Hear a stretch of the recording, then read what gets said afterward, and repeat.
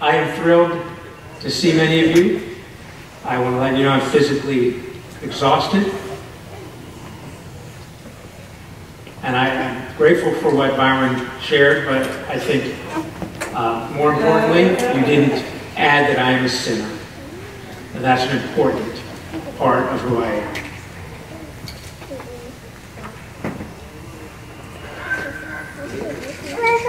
I thank God for his work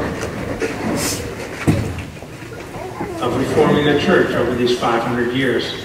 I was able to visit Germany recently and see many of the places that the reformers had been and be able to see the work that God had done.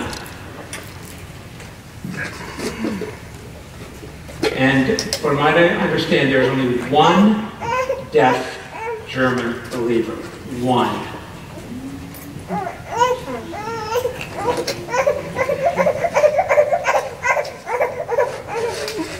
And it's great to see that God has given him the gift of faith, and he still continues to work today. Let us pray. Our Father, our Lord, our God, thank you for your loving mercy. Thank you that we can see your goodness that is wide and deep and strong and gives us such a foundation that you are the same yesterday, today, and forever. And that we preach the same gospel. We preach the same gospel. Father, I pray that you would give us hearts ready to learn.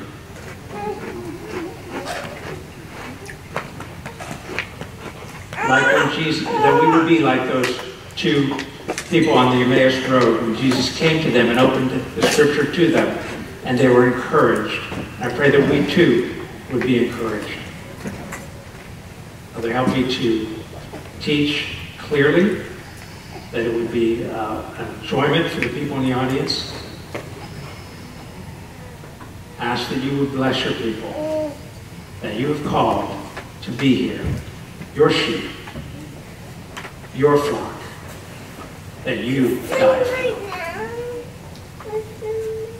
Father, open their eyes and their hearts, that they might love you more at the end of this weekend. We give all praise to you. I pray in Jesus' name. Amen.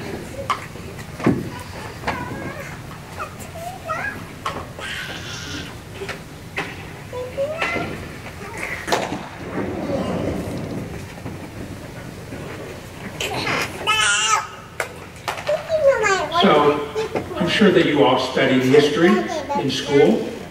And did you love history or did you hate history? I see a little bit of both.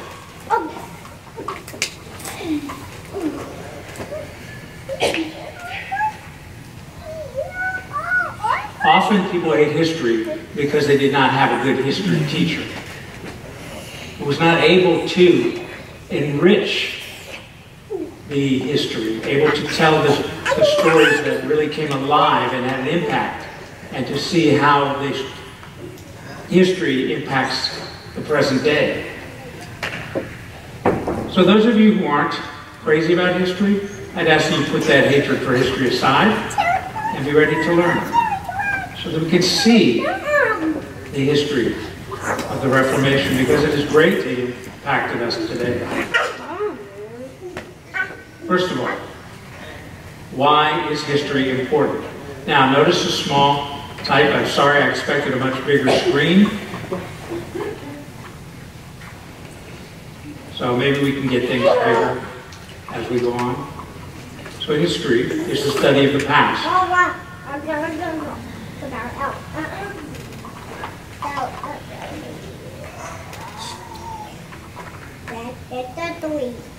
So it looks at the events that have already taken place.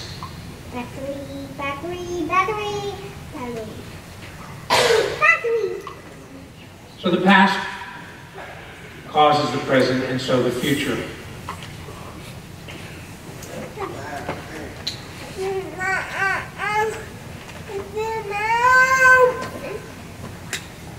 So, we declared independence from England.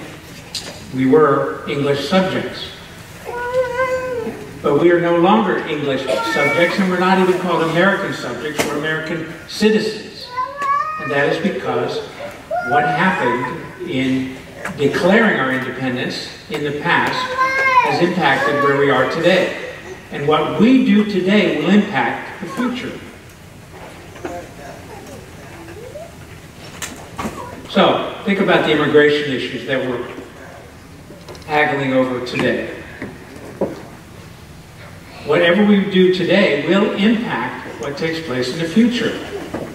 The policies that we set, the actions that we take, will impact what comes after us. And so it is important that we know history so that we can understand who we are, because we understand where we've come from.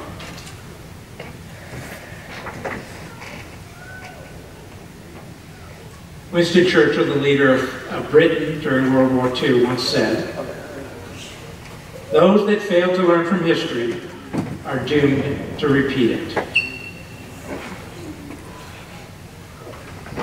If you don't learn from history, you will make the same mistakes over and over again.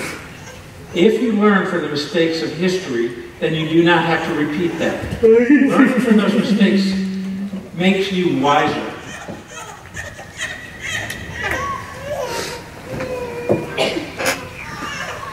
A few months ago, I ran into my 6th grade teacher. That teacher was hearing, but did some. So, I hadn't seen him for many years. And I ran into him recently at one of our high school homecomings. And we talked for a while, caught up. And I told him how excited I was to be going to Germany. And he asked what I was going to Germany for. I told him this is the 500th year anniversary of Martin Luther and the 95 Theses, and he didn't even know who Martin Luther was. I was shocked. So I spelled it slower in case he hadn't caught it. You know Martin Luther, the German reformer, and he's a hearing person and did not know who Martin Luther was. So again, I spelled it even more slowly. I said, Martin Luther, remember the guy who hammered the 95 Theses to the Wittenberg door and started the Reformation, and he still didn't know who was that.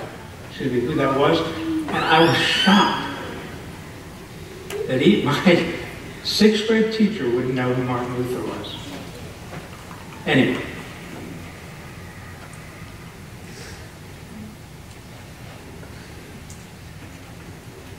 In Isaiah chapter 46, verse 9 says, "Remember the former things of old."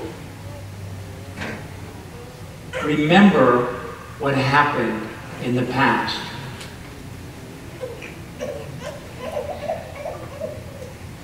For I am God, and there is no other. I am God, and there is none like me. So this is God telling us to remember history. And if God says it, then we should remember history. And not only should we just do it out of obedience, and because we have to do it without joy, but we should joyfully study the past.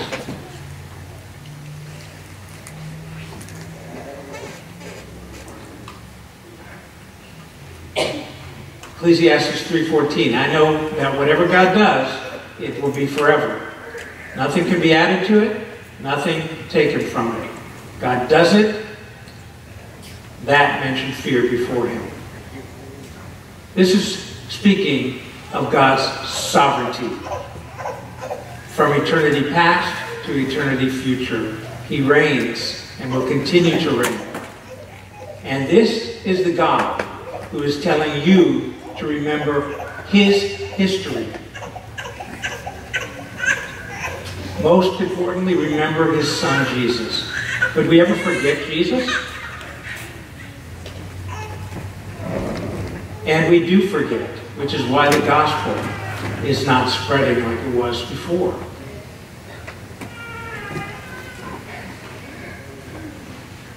So what happens is this ancient history seems as if it was only yesterday. So that, so that all we remember is recent history.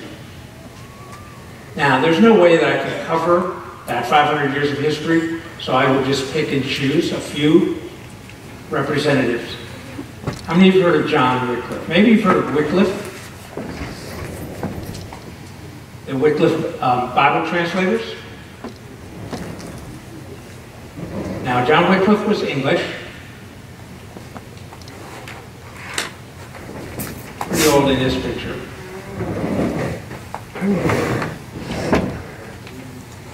And he has been referred to as the morning star of the Reformation.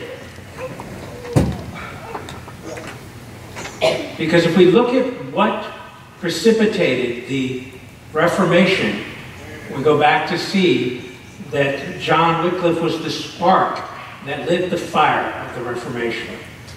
So that's why we refer to him as the morning sun. He came and he came into darkness, and the light began to spread because of what John Wycliffe did. So let's look at what he did. He was Catholic.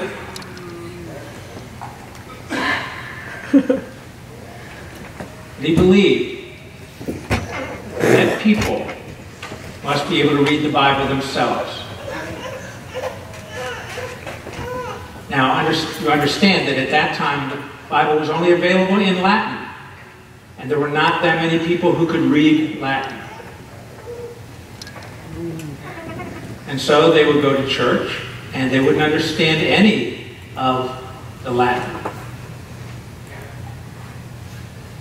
The priests would preach in Latin, and they had no idea what was being said. Or if they preached even in their own language, they had no way to check if what they were preaching matched the Bible, because they didn't know Latin.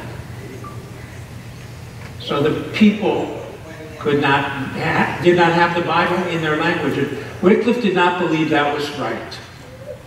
He believed that people should be able to read the Bible for themselves. And so,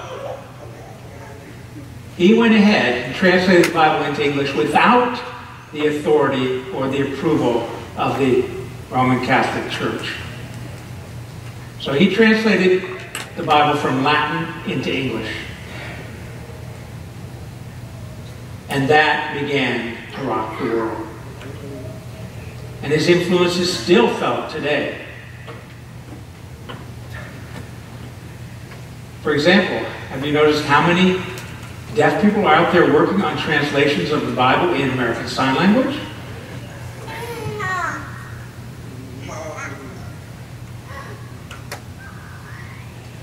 I'm wondering, when was the first time you heard of somebody translating the Bible into ASL? Most of us were resistant at first. Yeah, and that's natural. And it was the same way back that time. There were a lot of people who were resistant to having a Bible in their own language. They weren't comfortable with this big change. But Wycliffe just went ahead and did it.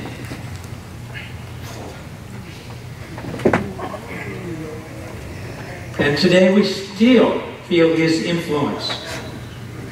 We're seeing the Bible translated into ASL. Now, is it perfect?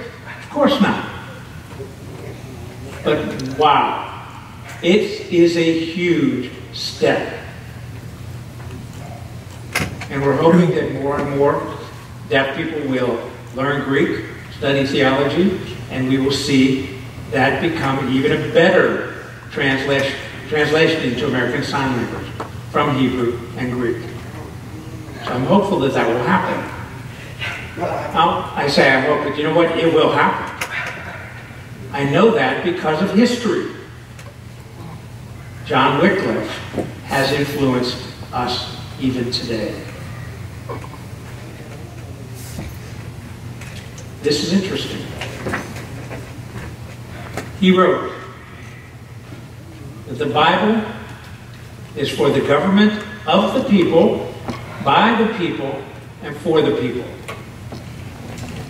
That sounds almost like another famous speaker. Do you know who that is?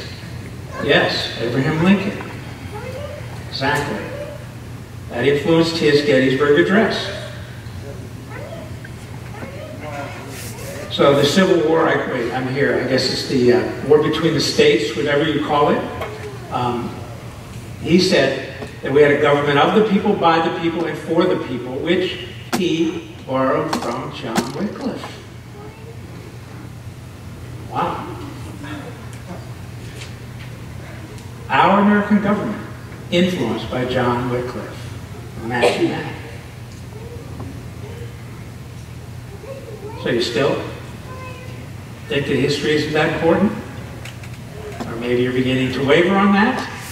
Maybe ready to say that it does, that it is important?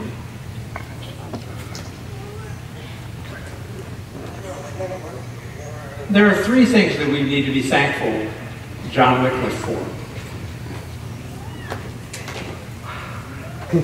First of all, he argued that there was no biblical support for the papacy.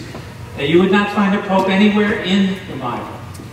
The Catholic Church continued the papacy, and Wycliffe said that there was no evidence for that in the Bible. Secondly, and this was amazing for his time, he was the first to spread the idea that England did not need to support the Roman Catholic Church. That was a corrupt church. People became cardinals and popes through bribery at that time. And he said, we as the English church do not need to support the Roman Catholic Church. And it's interesting that later, the Church of England split from the Catholic Church. And the seeds of that were planted long before by John Wycliffe. Thirdly, so important, he developed the doctrine, the authority of the Scripture. That the Pope was not our authority, but Scripture alone was our authority. These are three teachings that have influenced history. And we can see how those spread throughout history, even up to today.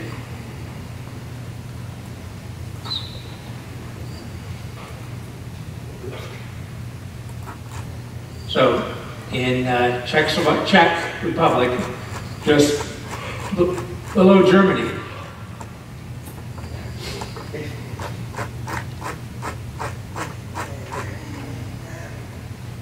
was John Huss. You see this, it looks like Jan Hus, but the English translation would be John Huss, H-U-S-S. And he was influenced by Wycliffe's writings and agreed with him. He opposed indulgences. Now, maybe you don't know what indulgences are. There was a Catholic practice at that time that suppose one of your relatives had died, they didn't go straight to heaven, but went to purgatory, where they had to, it's kind of a place where you wait, it's kind of like the waiting room for heaven, till all of your sins have been dealt with and purged, and then you go to heaven. Okay. So, what they did was sold indulgences. That would allow them to have their relatives go straight to heaven without having to go through all that suffering to purge them of their sins. If they bought an indulgence for that relative, the relative would go straight to heaven. And so these heartbroken people worried about their mother having died and having to suffer, they could buy an indulgence stamped by the church, and they could know that their mother went straight to heaven. That's what an indulgence was. And that began to spread, and some began to abuse it.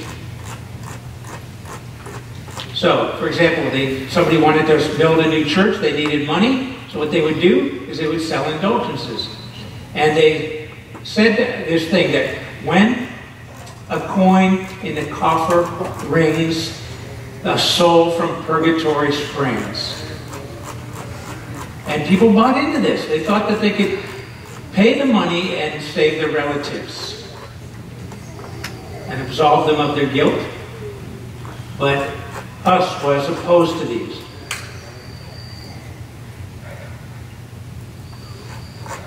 Now, in the Lord's Supper, well, actually the Catholic Church calls it the Mass, they just gave the bread and not the wine.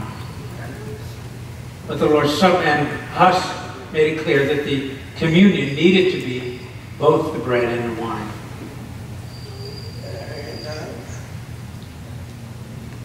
So, at that time, people would go to church, and the teaching tended to be in Latin, which the members didn't understand. So they would go and sit and listen to this Latin lecture that went right past them.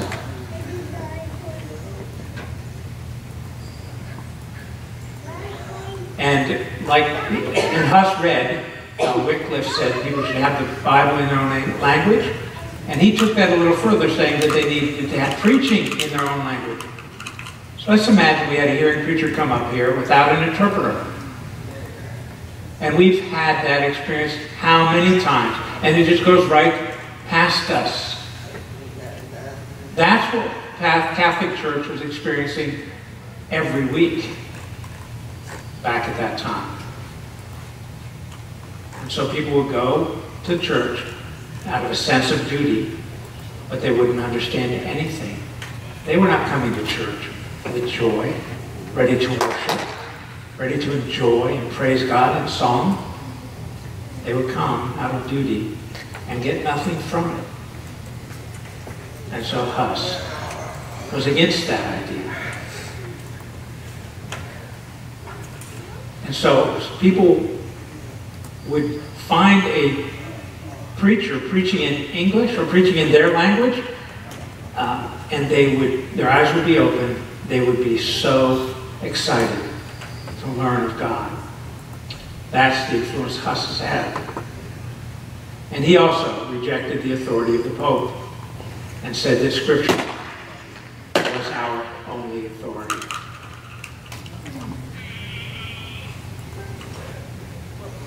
As his teaching spread, he was excommunicated from the Roman Catholic Church. Excommunicated, thrown into prison for 6 months, given a mock trial, not really looking to find out whether he was guilty or innocent, but just going through the motions. And they ordered him to recant, to deny everything he had taught. And there's an interesting thing. Huss said, go ahead, kill me. And if I die, he said, if I die 100 years later, God will send another after me. And good enough, who came 100 years later? Martin Luther. Sure enough, there was Martin Luther. He was chained to a stake, burned alive, and as the flames burned, he sang until he died.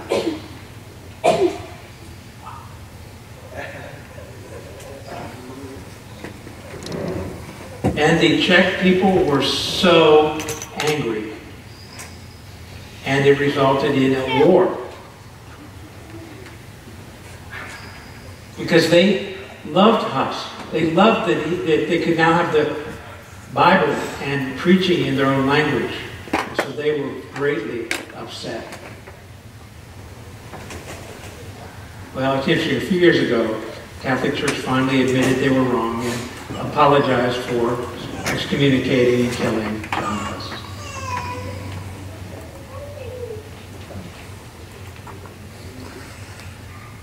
Maybe you don't know William Farel.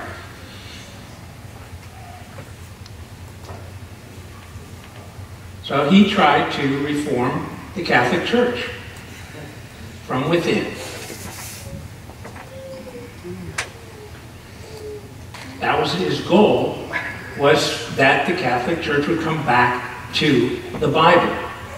He wasn't leaving the Catholic Church, he fought from within. For one thing, he wrote against the use of images in Christian worship. Now, in traveling through Europe, you often see altars in churches, and you see such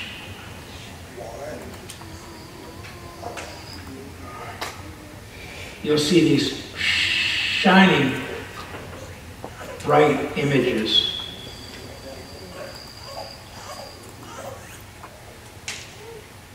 And you'll see people coming up to these images, touching them, asking God to bless them, believing that by touching these images, God would bless them.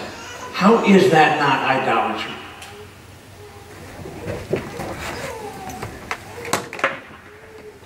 And so he believed that we should not have images in our worship.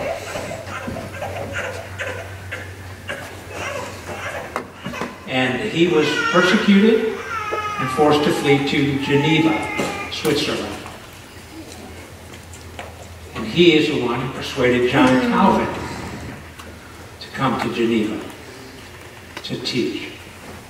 Calvin finally gave in and did come to Geneva.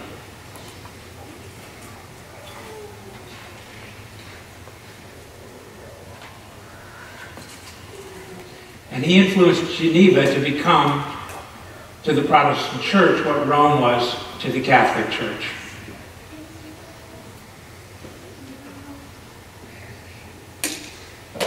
And I was just in Geneva,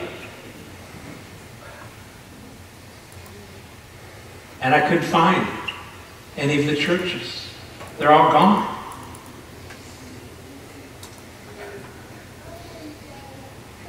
And the reason was that the Catholic Church hated John Calvin and wanted to destroy anything that had to do with him.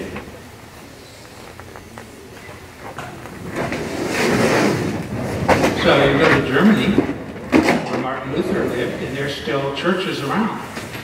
But they destroyed everything related to John Calvin. You would have expected the same treatment. They hated Calvin so much. I find that interesting. And in Geneva, William Farel trained many to become Protestant ministers. You know, John Knox, for example, that took the gospel and spread it throughout Europe.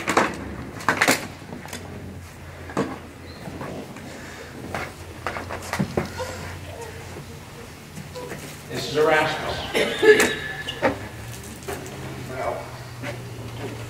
And we need to be thankful for Erasmus.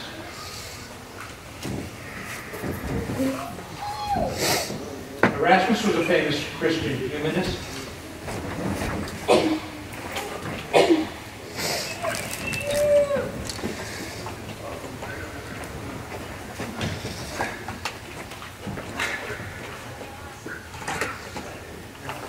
Have you ever played Whisper Down? You tell a story and you're getting it down the line and it changes by the end?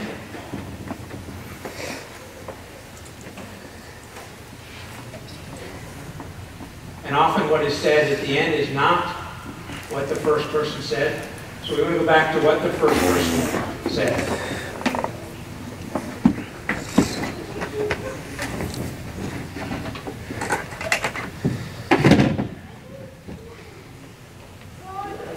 So remember I mentioned the Latin Bible. It was called the Vulgate. Because in Latin, Vulgate means common.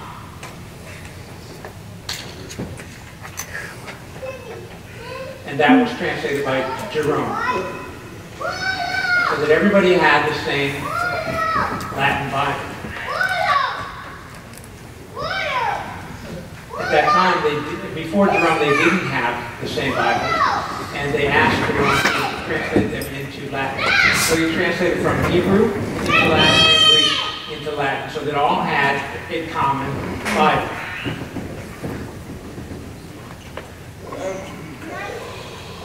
So that they weren't at conflict with each other. That was about 400 AD. Now, moving forward to 1400. The Bible had been, the Vulgate had been changed many, many times. Are you familiar with commentaries? It's when somebody explains a book of the Bible verse by verse.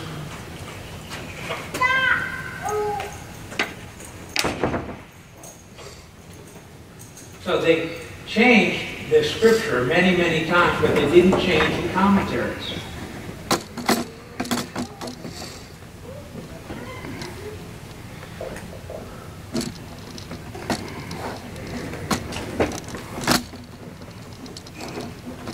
So what happened is people would read the commentaries and then read the newest translation, and they were at conflict with each other. Couldn't understand why there was a difference. That the older commentaries were different than the newer translations. And they lost trust in the Bible. Because the translation had become corrupted. And so Erasmus said that we need to go back to the source of the message, like the first person to say the message, meaning the Greek New Testament. And so he gathered all of the different fragments of the Greek New Testament and put them all together into the New Testament in Greek.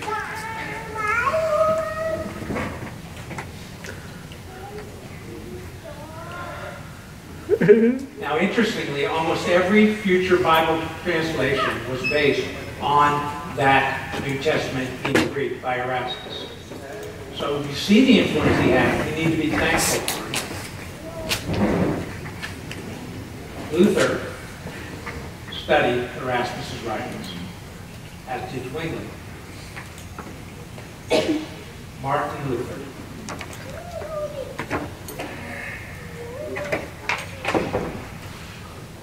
I went to Germany with a group of Korean deaf people. And we talked about how we had changed the sign we used for Germany, and then we had to change the sign we were using for Martin Luther, and what happened is that's still influencing me. Again, you see, history is important. Luther was an Augustine monk. I'm not going to go into the story. I think Yard would be telling something of the story. But he became a Catholic priest. And began to criticize the Roman Catholic Church for not following the Scripture, agreeing with us.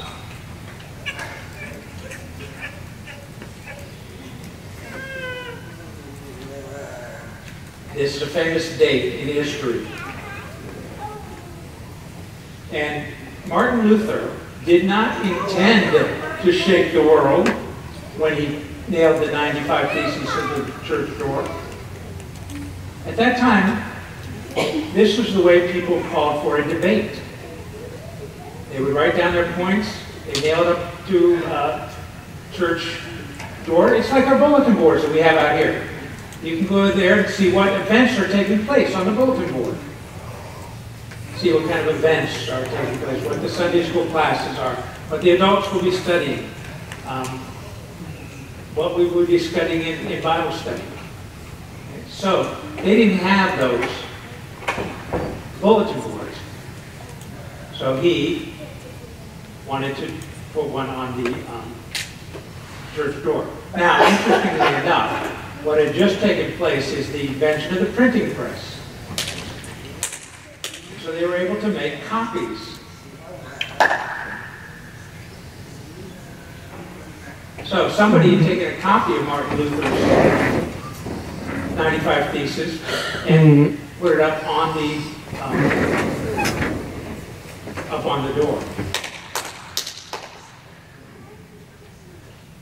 Oh, I'm sorry. Somebody took it off the door, copied it, and that was circulated throughout without his permission. And there was nothing you could do about it. He didn't think it was a big deal at the time, but looking back, we could see it was the biggest of deals. And we are thankful for that. And so eventually he was excommunicated from the Catholic Church.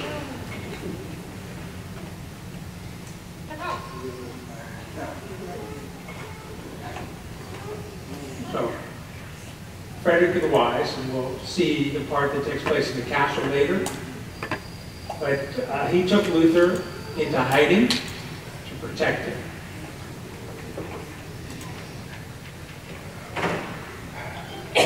He really liked what Martin Luther had to say, agreed with him on many points, and when he knew that they were coming to with the plan of killing him, to execute him, Frederick the Wise had Martin Luther kidnapped and hid him in his castle. And Luther at that time didn't know what was going on.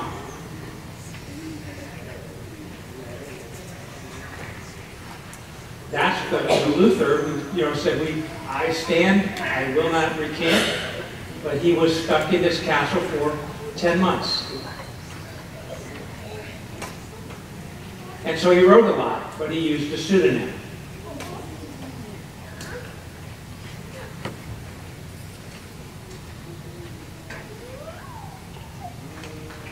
And as a result of the time that he spent in that castle, with nothing to do, he translated the Bible into the German language, the first that had ever been done from Greek.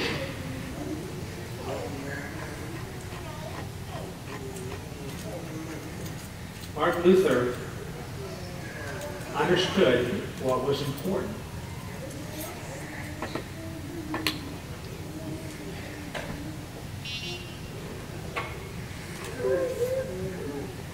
So, he would struggle to understand how to translate a certain Greek sentence or phrase, and he would go into the town to hear the common people talking, and he would hear someone say something in German that exactly fit that Greek. And so he translated it into the common language. And he was greatly criticized.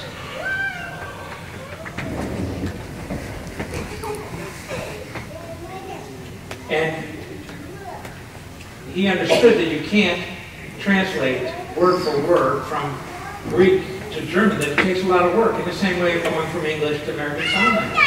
Of course you're going to get criticized for the translation that you do. Time is moving along. We will get to Zwingli later. You can take a picture of it and talk about it later.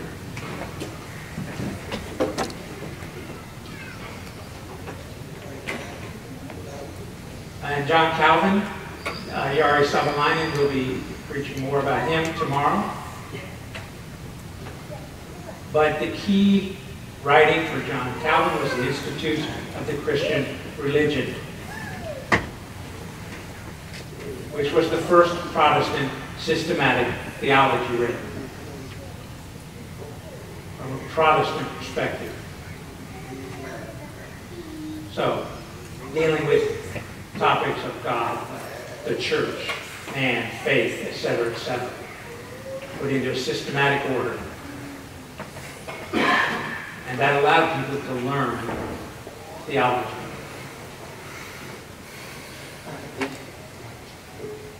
Another key to Calvin is that he believed that churches should have the right to vote for who they wanted to have as a leader. That the people within the church voted for who would be the elders in their congregation. And that was clearly the influence of John Calvin, that we do that today. that has been a great impact on our American government. Our American government comes from John Calvin's church government, the representative government. We send somebody to Washington as our representative in the same way that you pick a representative as your elder. So briefly look at some of the results of the Reformation. And I want to look at three major impacts the Reformation has had in terms of our doctrine. The first is the primary authority of God's Word in the Bible.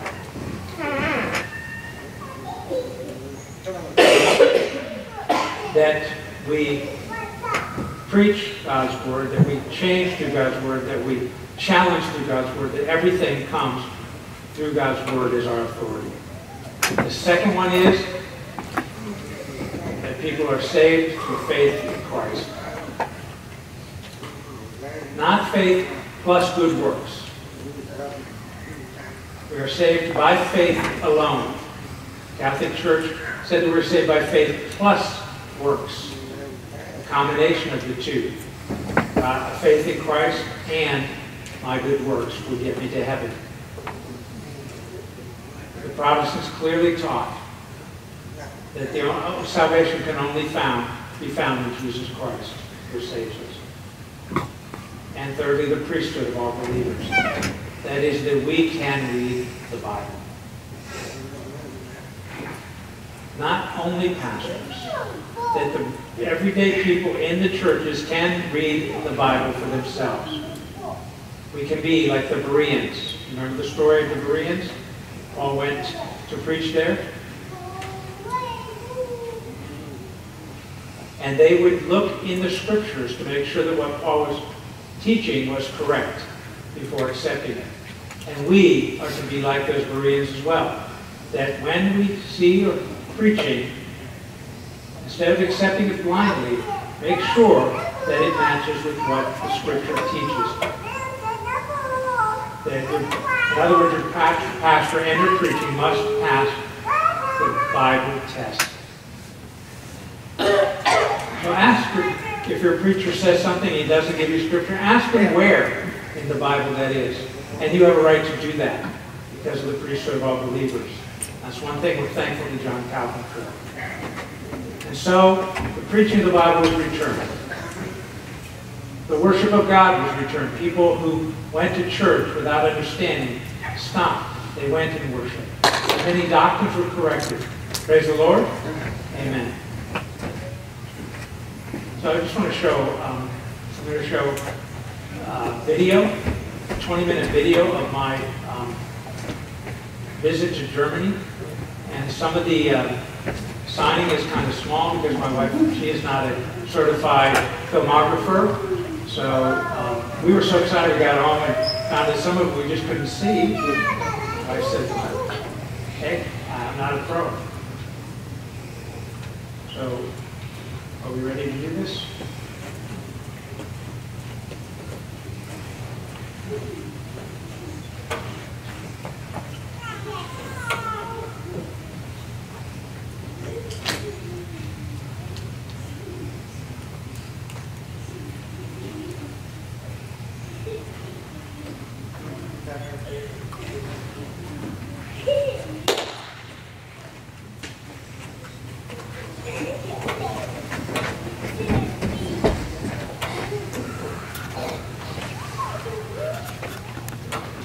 So you might want to move up closer if you're sitting in the back. That's up to you. Because it's not that easy to see at some points. And I'm not sure we're going to be able to interpret a lot of this.